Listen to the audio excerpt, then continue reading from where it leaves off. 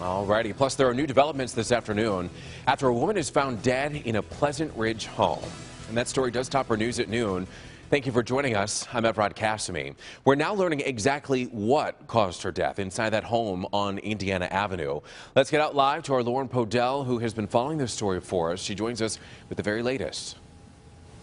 Well, here's what we know, Evrod. We did recently hear back from the Oakland County Medical Examiner. They informed us that the autopsy is complete, but they cannot determine the exact cause of death just yet until toxicology reports have been completed. So right now we're trying to figure out, or medical examiners are trying to figure out rather, what was inside of this 61-year-old's body at the time of her death.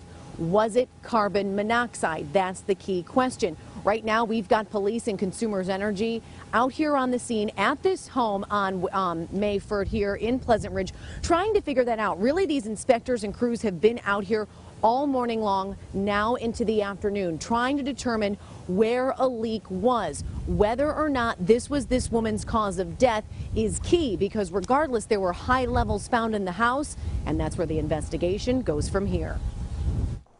It was the middle of the night when this Pleasant Ridge home on Maywood Avenue near Woodward was blocked off with crime scene tape after 61-year-old Catherine LaDesseur was found unconscious inside of her home, and something else was also discovered. Officers and fire personnel smelled something odd. CO2 detector was brought in, and some high levels of CO2 in the house were detected. After inspectors were brought in, it was determined high levels of CO, carbon monoxide, were detected. Levels so high, police kept the tape up to keep people out. There were high levels in the basement. I was told 700.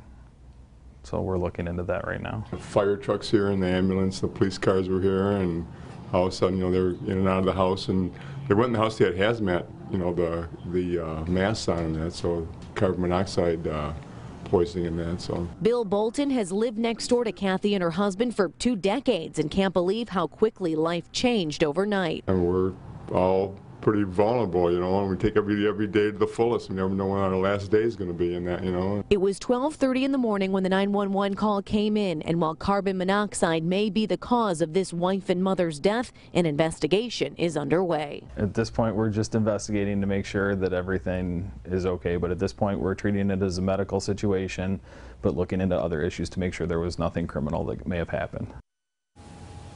And let's point out, police here in Pleasant Ridge do not believe anything suspicious was happening inside of this house. We're hearing from the police chief, who has been very open with us about this investigation, that Kathy's husband did in fact call 911 in the middle of the night. Their family is devastated. We have reached out to them, and they are just too shaken to talk. But this is certainly a reminder for everyone, especially the police chief. He wants to put this message out here that carbon monoxide detectors are crucial and so important for everyone to have inside of their home, and Kathy and her husband did not have one. Could that have saved her life? It's certainly something that the police and the inspectors are going to look into. Reporting live from Pleasant Ridge, Lauren Podell, Evrod, back to you.